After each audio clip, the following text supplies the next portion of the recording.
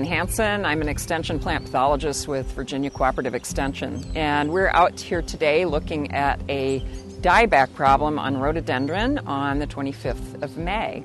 And dieback simply means that branches are dying from the tip back. In this case, we see just a few branches dying back, a few individual branches, and this is very typical of a disease called Botryosphaeria Dieback. It's a fungal disease, so the fungus name is Botryosphaeria, and it will infect branches, individual branches, and cause them to die back.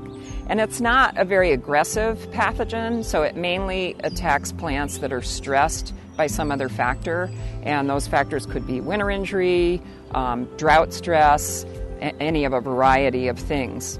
So one thing that you'll see when you have Botryosphaeria dieback is if you prune these branches out and you look at them in cross-section, you'll see a reddish-brown discoloration. And that's where the fungus has infected the branch.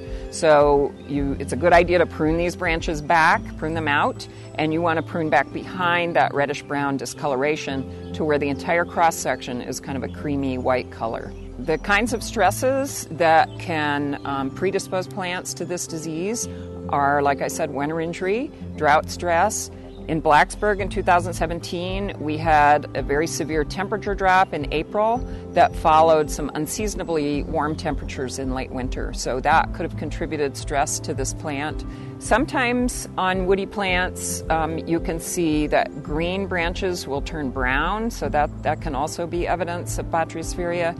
And oftentimes the fungus will produce its fruiting bodies or spore-producing structures on the dead wood. So you'll see these little pimples, and you'll definitely want to prune those branches out because that's where the fungus overwinters. There are many woody plants that are susceptible to this disease, not just rhododendron. It's a good idea to think about preventing this disease for any woody plant that you might want to put in your yard.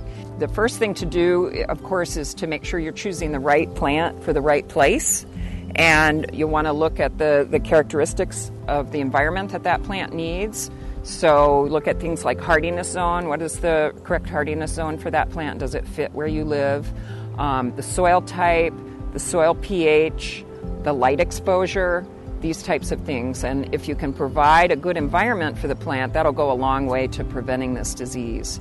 So in the case of my plant, probably my plant has a little too much sun exposure. It may have not optimum soil pH. So I can't do a lot about the sun exposure at this point, but I can have a soil test done and see if I can modify the soil pH by acidifying the soil or see if it needs any fertilizer.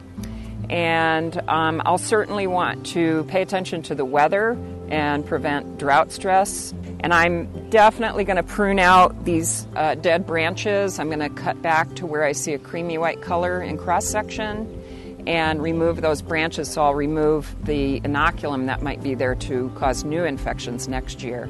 And when I'm pruning, I'm going to dip my tools in either rubbing alcohol or a solution of 10% bleach to prevent transmitting the disease on the pruning tools.